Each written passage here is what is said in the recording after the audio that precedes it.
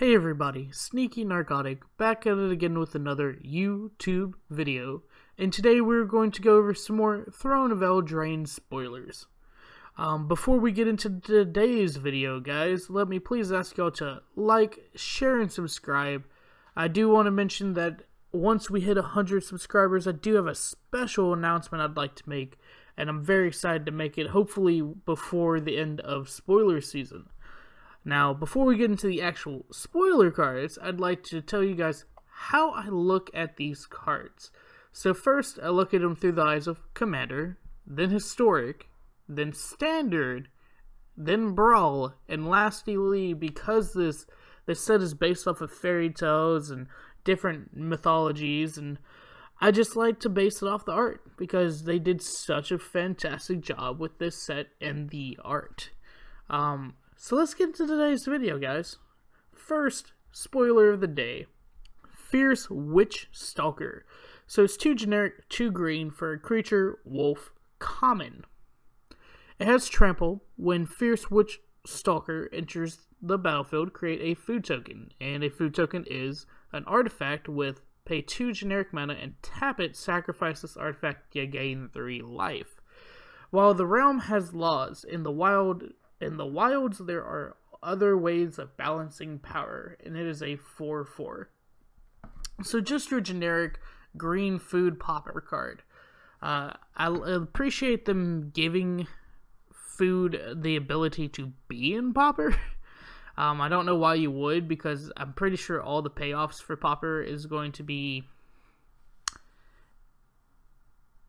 all the payoffs for food tribal is going to be not in popper. So I don't know. I'm not a big fan of popper. If you don't know what popper is, it's basically you just play with commons. Popper standard is very popular, and I don't appreciate it enough, I guess. I don't know. But anyways, so yeah, as far as down the line, Commander, Historic, Standard, Brawl, I really just don't see this card doing it. It is a 4/4 and trample. So maybe if you were doing some weird wolf tribal, this thing could be interesting. I just don't see it anywhere else though. Wolf's Quarry. I love this because this is still the three little piggies. And the big bad wolf that blew their houses down, except for the smart one. I wonder which one's the smart one in this picture. I do want to say with the Fierce Witchstalker, I almost want to say that card looks like it's from, while the realm has laws in the wilds, there are other ways of balancing power. I'm not sure. Like in the background, there's this house, and it makes me feel like Granny's from Red Riding Hood, but I know it's not, because I feel like there's something about Oko being the big bad wolf. I think it's Rowan is her name, is Red Riding Hood, and the what do they call it? The Axeman is Garruk. There's been this whole thing during because we kind of knew who was coming in this set as far as Planeswalkers. There's been this whole thing about Garruk being the Axeman, Rowan being the Red Riding Hood, and Oko being the big bad wolf. So I don't know. Just a thought. So Wolf's Quarry. 4 generic, 2 green, sorcery, common. Create 3 1/1 green boar creature tokens with, when this creature dies, create a food token. Surprisingly, I feel like this card will see play in food tribal. And I say surprisingly because of its mana cost.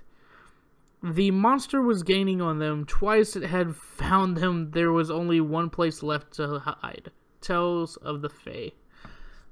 So, oh, and look, there's the big bad wolf from the story in the background. Here, I'm gonna move my mouse so you guys can see it right there.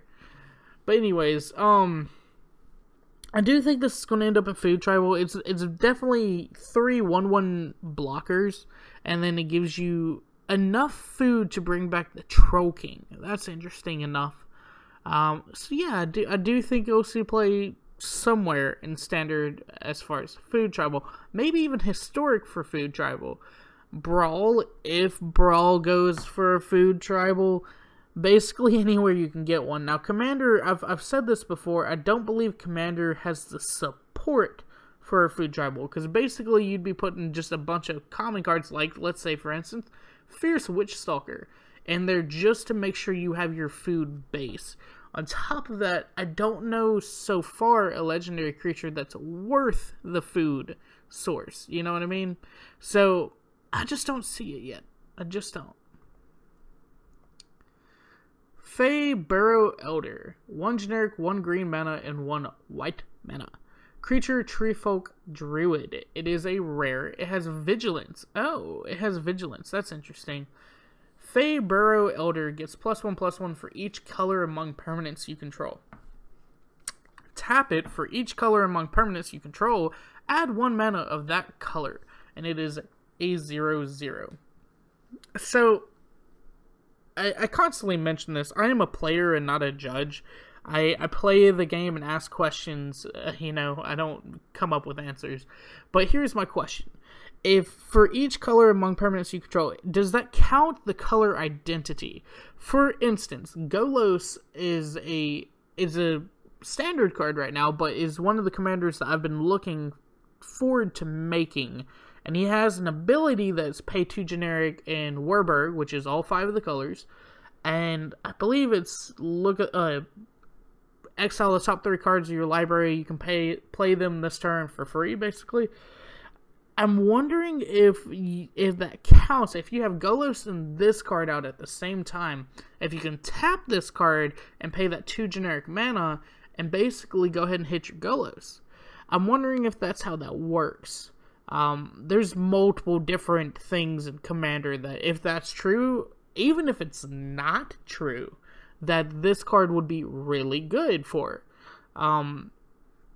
Multiple different things. Now, I would like to mention to you guys, in case you're newer to Magic the Gathering, it says each color among permanents. I would like to remind people that lands are not permanents, and artifacts don't have colors, unless they do in their CMC.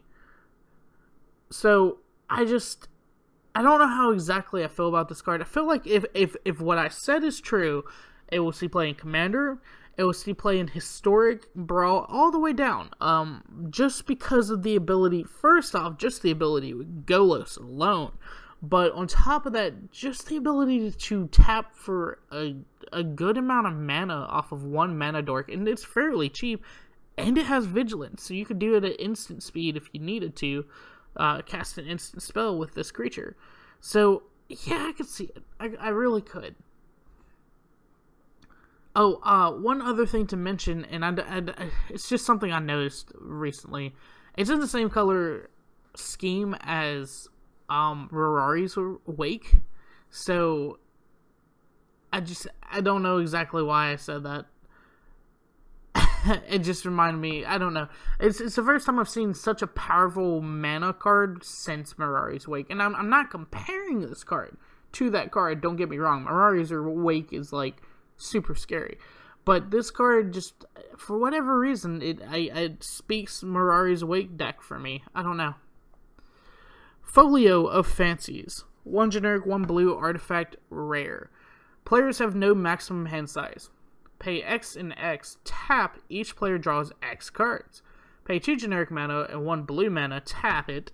Each opponent puts a number of cards equal to the number of cards in their hand from the top of their library into their graveyard. So, thoughts on this card. This card is going into a mono blue commander deck. It was my first deck ever, and still is my favorite deck to play. I make people cry with it, so I kind of semi-retired it for now. It's an Arcanist deck, which I mill myself out with, but it also has the potential to mill other players out, and that's the reason why I kind of retired it. Is because people stopped, they didn't like my alternate win cons. This card is going to go in that deck for the simple fact of players have no maximum hand size. On top of that, this card can draw you cards before your turn, right there. And yes, each player draws X cards, but it's in blue, and especially in Commander, if you're in the later game and you're willing to do this XX tap, each player draws X, you're going to have counter spells. In my shoes, I have counter spells a lot in that deck. And then on top of that, being able to mill your opponents that good, that's just really good. The other thing to think about this, especially in Brawl Standard and in Brawl, I don't mean to say Brawl Standard, in Brawl and in Commander, it's that this will trigger Sphinx's Tutelage. This will trigger what is the other card? Not Fraying Sandy. Although this will help with if Fraying Sandy is in your deck. I'm trying to think of the other one. Psychic Corrosion? Yeah, Psychic Corrosion. And multiple other cards that I'm not thinking of right now will just do really well with this card. So, yeah, guys, honestly, at least buy one copy for your Commander decks. I believe it will be worth it. Plus, it goes in a group hug deck, too. I didn't even think about that. I have a Kaineos and Tiro, the Heroes of Miletus deck, and that's one of my hug decks that I'd like to, get people just... Basically, that deck is all about ramping everyone up and making sure that we all play fun games of Magic. Although, my opponents don't always think they're fun. Anyways. Oh, me. I love Commander, guys. Sorry. This video, if you haven't guessed it by the title, which I'm assuming at this phase before even making the title, it's going to say something along the lines of make my mono blue Commander deck great again.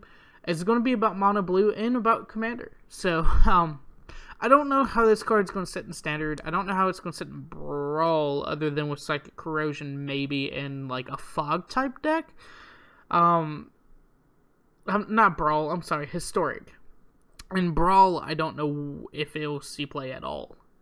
Maybe in the multiplayer Brawl format, but not 1v1. Dance of the Manse. Well, that's an interesting name. X, white, and blue. Hold on just real quick. Let me see. I don't understand what... Yeah, I like the art on both of these, but I don't think that they are from any fairy tales I know. Anyways, sorry. Dance of the Manse. This one kind of looks like it belongs from the Beauty and the Beast, because it looks like the furniture is kind of dancing around. It is X cost, white and blue, sorcery, rare. Return up to X target artifacts and or non-aura enchantment cards, each with converted mana cost X or less, from your graveyard to the battlefield. If X is 6 or more, meaning you paid 8 mana altogether for this spell, those permanents are 4/4 creatures in addition to their other types. So, I don't know how I feel about this card, because it just feels weird to me that the Dance of the Manse just feels weird to me. Now, somebody showed me some really janky Jeskai fun with this, is if you were to use, and this can be in Standard too, Mirror March, I believe, and to bring your artifacts back, and for each artifact, you'll get the opportunity to make multiple tokens per artifact. Although I'm not sure that they also enter it as a 4/4 creature, but I guess that's true, since that's what kind of triggers Mirror's March, is a non-token creature enter the battlefield, and then creating tokens of the non-token creature per coin flip that you win until you lose. If you enjoy Mirror March decks, go check out my videos. I have a couple different Mirror March decks that did really well. Elf Ball was a Mirror March deck for me, actually. But anyways, side note, this card, I just don't see it really seeing play unless you're playing an artifact-heavy deck. And I mean super heavy, because this would have to be your top-end card. If you're going to pay 8 mana for a single spell, it has to be either your top-end or dang well close to winning you the game. And I just don't see that happening in the new Standard yet. There might be some support that comes with this card. As far as, like, the best place to see this card would be Commander. Commander, can support an artifact deck. And this is the other thing with this too, is I always comment about my buddy who has an artifact deck that makes me cry, and if he was to put this in that deck, then he would be able to basically wipe the floor with us. Granted, that deck is it and not Azorius in any meaning of the word. So I'm kind of grateful, because then he could literally wipe the floor with us with just artifacts, and geez, that would be terrible. And plus, this is the other thing too. I'm sorry. One more thing. A lot of artifacts are mana rocks, and so mana rocks will support each other. If you're able to sacrifice mana rocks to some type of sacrifice outlet, and then so tap your mana rocks, sacrifice it to a sacrifice outlet, and then be able to bring it back with the Dance of the Manse, that would be something I could see happen. Ramping by playing your mana rocks, and then all of a sudden be able to sacrifice and bring them back, make them 4/4 creatures. I could see that. But not in Standard. I can't see it in Standard at all. So, anyways, I think that speaks for itself. Standard, Brawl, same thing. I just don't see this card. Bonecrusher Giant, 2 generic, 1 red creature giant. It is a rare. It has Stomp, which is an adventurer, an instant adventure. 1 generic, 1 red mana, and then you can damage can't be prevented this turn. Stomp deals 2 damage to any target. Already I am seeing Commander, where there's a lot more of prevention. Protection being in Standard right now kind of brings prevention in as well. Anyways, whenever the creature part of this is whenever Bonecrusher Giant becomes the target of a spell, Bonecrusher Giant deals 2 damage to that spell's controller, and it is a 4/3. Now, I would like to mention, one more thing. Not every tale ends in glory. Very nice flavor text there. So, I would like to mention that it says whenever it becomes a target of a spell, damage to that spell's controller. So, you could target Bonecrusher Giant, and it has to deal 2 damage to you. I would like to mention that. So don't play this in your feather deck. Whatever you do, don't play this in your feather deck. I actually believe this is kind of like an anti-feather deck, in my opinion. Would have this because of the whole Stomp thing. Now, I don't think you'll see play in Commander. I don't think you'll see play in Historic. As far as Standard, yeah, I could see it seeing play. You know, if you want to get rid of a 4/3 giant, you're going to have to take that 2 damage. And with one of the biggest destroy target creature cards being already taking 2 damage to be able to destroy target creature or planeswalker, I really need to remember the name of that card. But anyways, that would mean that you'd have to take 4 damage for one of the more common cards that will be in Standard now for destroying target creatures at instant speed. So, I think that alone will make it viable for Standard. I'm not sure where this fits in Brawl. Maybe some type of burn Brawl. But yeah, I think that's about as much as I can think about this. Yeah. Vantress Gargoyle, 1 generic, 1 blue, artifact creature Gargoyle. It is a rare. It has flying. Vantress Gargoyle can't attack unless defending player has 7 or more cards in their graveyard. Vantress Gargoyle can't block unless you have 4 or more cards in hand. Tap it, each player puts the top card of their library into their graveyard. It is a 5/4. So, 4 or more cards in hand, that's probably going to be the harder part of this. The attacking part, you know, you play this later in the game, yeah, multiple times players are going to have 7 cards, and defending players are going to have 7 cards or more in their graveyard. Especially if you're playing any type of control, but also if they're playing any type of spells matters deck. Spells just always end up in the graveyard. You know what I mean? So, anyways, I don't know how I feel about this card as far as Standard. It might find a place if Mill comes back in somehow. In Historic, Mill can be a thing.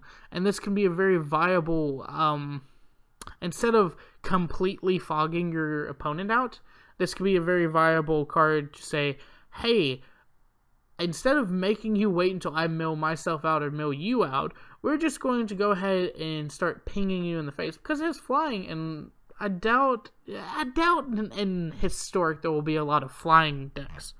As far as Commander, maybe in Commander, just because of it's only a 2 cost, and Commander kind of needs some cards like this. Commander, it's a lot easier to keep your hand 4 or more in mono blue, so I could see this being a good blocker in Commander, especially early on. The Magic Mirror. Oh man, this card here. 6 generic mana, 3 blue mana, almost the same price as Omniscience. Legendary artifact, mythic, rare. This spell costs 1 less to cast for each instant and sorcery card in your graveyard. You have no maximum hand size.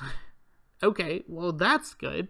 At the beginning of your upkeep, put a knowledge counter on the Magic Mirror. Then draw a card for each knowledge counter on the Magic Mirror. So, every single turn, including the turn that you... including the turn after you bring this card out, it will draw you a card at least per turn. Then it will draw you 2 cards, then 3 cards, then 4 cards, and this will just get insane, especially because you have no maximum hand size from this card. If you can give this card hexproof and make sure it stays on the board, you will just become a value machine. And especially with Jace, the wielder of mysteries in Standard right now, I just see some weird janky like deck full of unsummons and quenches and draw spells and just ways to find Magic Mirror as well, and then all of a sudden just milling yourself out with Jace's Wielder of Mysteries. I don't know why that name's so hard to say, but just milling yourself out with Jace's Wielder of Mysteries and being able to basically continue having answers because of Magic Mirror. I think it will be something to keep in mind. Historic, probably in some type of fog deck. I could see this just as a top end. In fact, a top end to a fog deck, because your fogs in Historic are instants and sorceries, so that helps you make this cheaper. You could potentially play this card for 3 blue mana, and that's kind of ridiculous. Now, in Commander, I keep mentioning this mono blue deck that I very much enjoy, and this will be in the mono blue deck. Of course, it's going to be in the mono blue deck, and probably hated out of my, well, at least eat up a counter from somebody, or a destroy card from somebody. I think the most interesting thing that could happen in Commander is that there is a card that I like to mention from time to time called Fractured Identities. And Fractured Identity exiles target permanent, and each other player other than the permanent's controller gets a copy of that permanent. This would be such an interesting card to Fractured Identity. It's kind of crazy. Plus the art is just beautiful. I'm almost positive that this card will be $250, because the Planeswalkers are $250, and this card art is just insane. As far as the card itself, I don't even know where to value this card, but I feel like it's gonna be one of the top higher end cards of the set. At least more than $10. That's what I would think. I don't normally like to talk about money because I'm not the best appraiser, but honestly, this card just, the more you keep it out, the bigger value it is, and for 3 blue mana. 3 blue mana. That's just crazy. Revenge of Ravens. This one's from Edgar Allan Poe. Oh, and this one was from Snow White, I assume. That mirror kind of looks too big for the evil queen, but oh well. I'm sorry. The Vantress Gargoyle might be from The Humpback of Notre Dame. Yeah. Revenge of Ravens. This one's Edgar Allan Poe. 3 generic, 1 black, enchantment. It is an uncommon. Whenever a creature attacks you or a planeswalker you control, that creature's controller loses 1 life and you gain 1 life. Oh my god, it's like a propaganda, not a propaganda, I'm sorry. What is the card I'm thinking of? No, propaganda, I believe. Propaganda is the one that, you have to pay so much money. You know what? I'm going to look this up. I know another version of what I'm talking about, which is Ghostly Prisons. Although I would not think this is even close to Ghostly Prison. Because Ghostly Prison... But Sire Tasdo declared that he never wanted to see the witch Yagreta again. Her familiars quickly granted his request. That's pretty funny. That's pretty funny. Propaganda. Okay. But, as far as this card, I like it. I like it as a 4-up because every single time a creature attacks you, you gain 4 life and your opponent loses 4 life. That kind of, I don't know how to put this. That's just ridiculous. That's insane. And I think in Standard, this will probably be pretty interesting to see happen. In Historic, maybe. In Commander and in Brawl, I just don't see it for real, because unless you're going against a token building deck, it's just not going to be viable. People have 40 life, not 20, and you only get 1 copy of this. So I just don't see it happening in Commander and Brawl. And then of course in Brawl you don't have 40 life. That's mainly me thinking about Commander. So, let's go to the next card here. Irencrag Feat. 1 generic, 3 red mana. Sorcery rare. Add 7 red mana. You can cast only 1 more spell this turn. So, the reason why this card is so good is because you can... I'm trying to think of what big red cards I'm even wanting to think about right now. The first one that comes to mind is Atali, but Atali is going to be rotating out of Standard, and that's the reason why I can't really think of Atali. But yeah, Atali is... we'll go with Historic then. So on turn 4, you play Irencrag Feat, and it's 1 generic, 3 red mana. You trade that with Atali Primal Storm, which is 6 mana. You basically get to play a spell 2 turns early. 2 turns early. That's pretty good. I think it's Mana Flare. There's a very similar card to this that I've seen from time to time. I haven't really played against it ever, but I know that a lot of, whatchamacallit, Modern and Legacy players have this, and that, it's not Mana Flare. It's not Mana Flare. It's, oh god, I wish I could remember the name of the card, but basically, it's something that's cheaper and adds cheaper amount of mana. But it gets you cheat you turns ahead, and that's the reason why all the way down, Historic, Brawl, Commander, and Standard, this card will see play. Plus the art's just really cool. I like this art. I'm not aware of, I said this because this is when the arts got spoiled. When the arts got spoiled, I said this. I don't know of any stories with flaming swords. So I don't know what this art's for or from. Mirrormade. 1 generic, 2 blue mana enchantment. It is a rare. You may have Mirrormade enter the battlefield as a copy of an artifact or enchantment on the battlefield. Share your darkest secret, and the mirror will reveal your soul's essence. Seri Royal Mirror Keeper. So again, it sounds kind of like it's from the Snow White Evil Queen.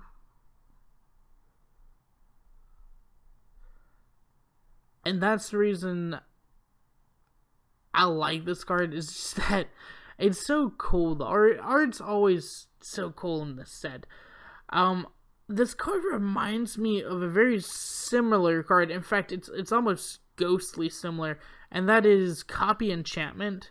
Guess what that does? It copies an enchantment. It comes into play. You may choose an enchantment in play. If you do, Copy Enchantment comes into play as a copy of that enchantment. I also think there was one called Copy Artifact, which is what might be the other one I'm thinking about right now.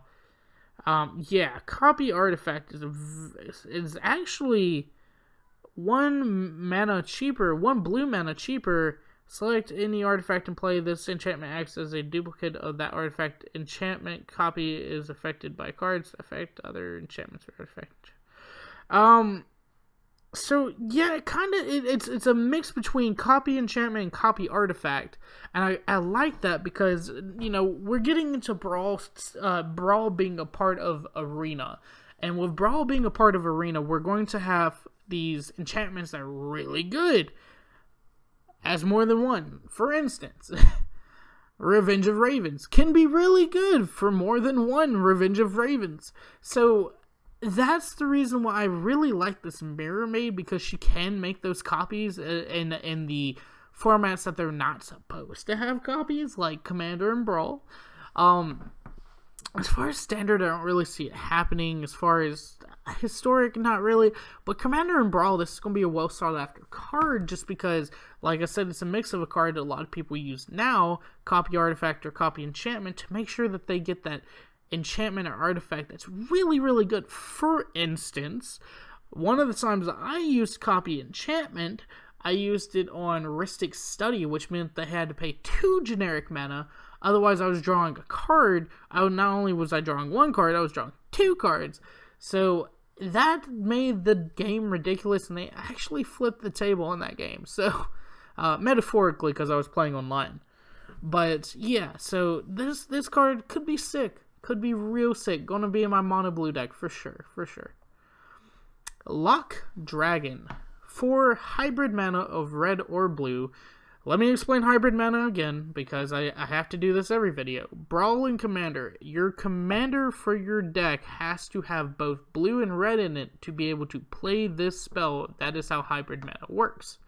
So, it is a creature dragon. It is an uncommon. It has flying. When Loch Dragon enters the battlefield or attacks, you may discard a card. If you do, draw a card. So you loot anytime it attacks or enters the battlefield. Not the best ability, to be honest, for 4 mana, and it's a 3/2 flyer. Despite its ferocity, its favor can be won with a gift of something it's never seen before. I like that the flavor text kind of matches the ability text. Maybe some random weird standard bag of... What is it? Bag of Holding, I think is the name of the card that allows you to exile the cards, and I forget exactly what it does, but maybe some weird deck centered around that I could see, possibly. But not in Commander, not in Brawl, and not in Historic. Barge In, 1 red mana, instant, common. Target attacking creature gets +2/+2 until end of turn. Each attacking non-human creature gains trample until end of turn. The giant had heard of locks, but he had yet to discover a door he couldn't open. This card's going to be really good in sealed. This card's going to be really good all the way down, actually, if you're playing non-humans, because giving creatures trample, especially certain creature types that aren't human. Humans are notoriously small creatures. And by small, I mean 2/3s, 3/2s, not really 5/5s, 6/6s, you know, hydras and dragons. Oh my. So giving your non-human creatures trample is actually really good, because a lot of them just need trample, honestly. So I think this card will see play all the way down, surprisingly, for a common. And for 1 red mana, that's really not that bad, because you even get the +2/+2 too. So yeah, definitely. Ferocity of the Wilds. I just love the art of this card. They get like just surrounded by red caps. But Ferocity of the Wilds, 2 generic, 1 red enchantment, uncommon. Attacking non-human creature you control gets +1/+0 and have attacking non-human creatures you control get +1/+0 and have trample. Knights who excel in tournaments sometimes underestimate threats beyond the realm. So basically, this is kind of like a Barge In that sticks around, you know? You don't get the +2/+2, but you get a +1/+0, which is good, especially because it still gives you trample. It gives, and that's going to be so good. Now, this is one of those enchantments that once it's on the battlefield, there's no point in having, well, I say that. There's less of a point to having a second, third, and fourth one, because the only advantage you'll get is another +1/+0. They already have trample, so I think for 3 mana that's fair. It would be rare if they dropped one of the generic manas, and I think that's fair. I do like that they don't just say, you know, non-token non-human creatures or only token non-human creatures. I like that they don't add that.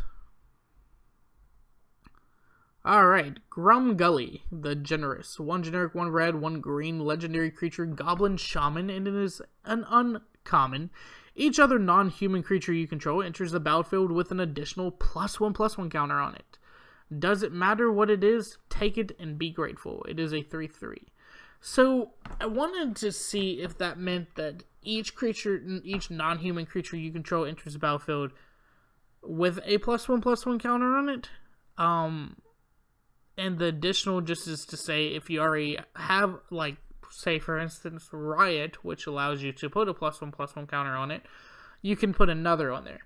But I'm not sure that that's how that works. I'm almost positive that it sounds like they should already be entering the battlefield with a +1/+1 counter on it.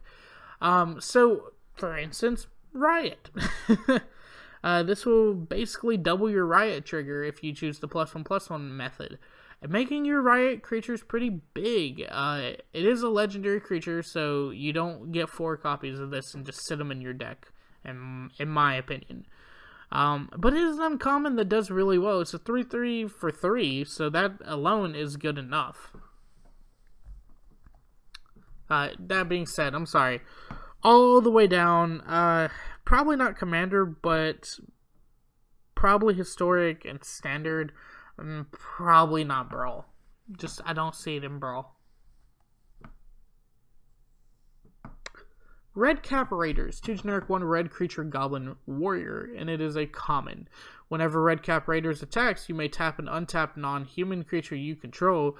If you do, Redcap Raider gets +1/+1 and gains trample until end of turn. I admire their courage as much as I despise their savagery. Sire Kara the Bold, and it is a 3/2. I just don't really see this card being that great, so I'm just gonna say, not anywhere down the line. Mistford River Turtle, 3 generic, 1 green. Well, excuse. 3 generic, 1 blue creature turtle common. Whenever Mistford River Turtle attacks, another target attacking non-human creature can't be blocked this turn.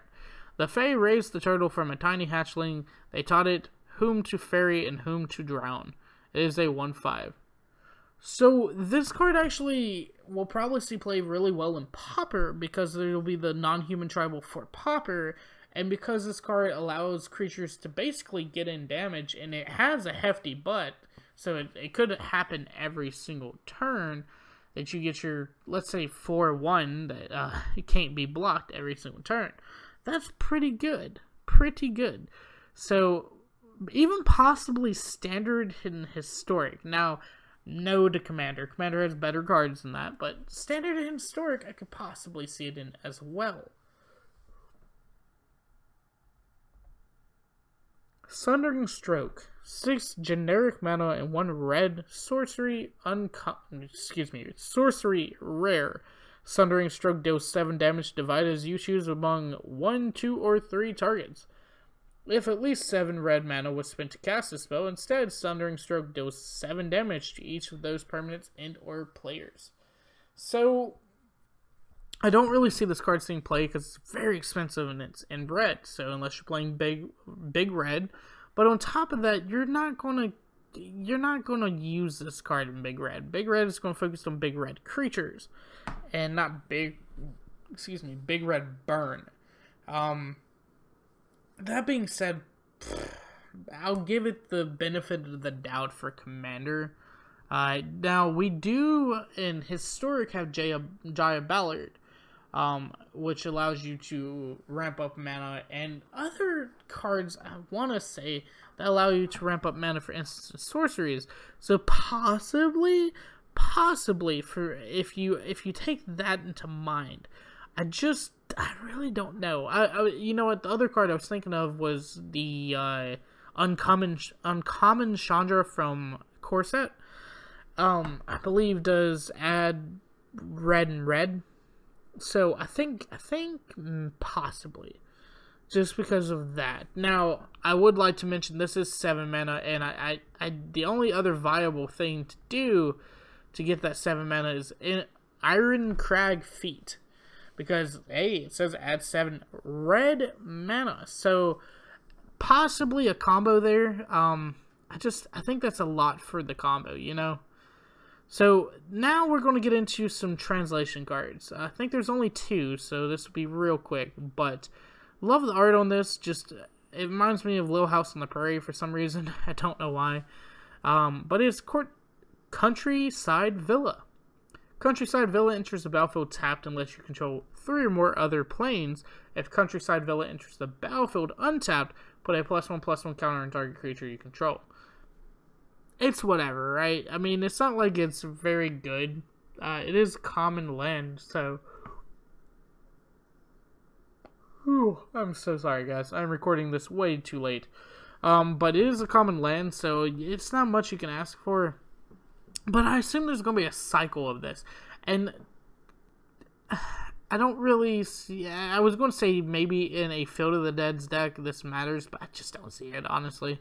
It's always going to come in and tapped in the Field of the Dead deck, so nah. This card actually is probably the card of the video. This card is insane, probably all the way down, Commander, Historic, Standard, especially Standard right now, and then Brawl. So let's talk about it. It's Stonecoil Serpent, artifact creature, sneak a snake with a reach, and trample, and protection from multicolor.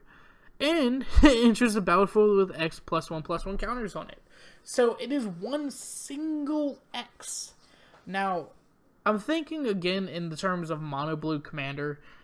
Because a lot of times in my mono blue commander deck, what ends up happening is if I lose, which I hardly ever do with that deck, it's because I just don't have enough defense. And I even though I can make some tokens, it's not that great of tokens.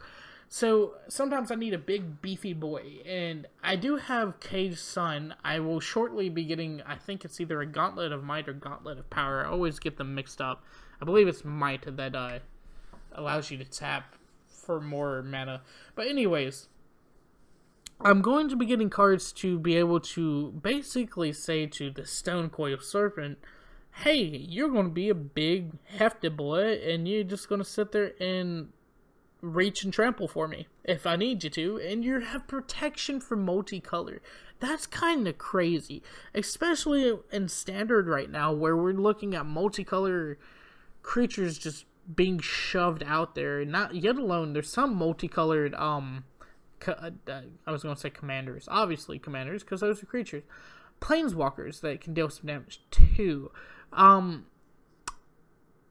or at least target. And I'm thinking of Teferi, although I know Hero of Dominaria is getting, cycled out.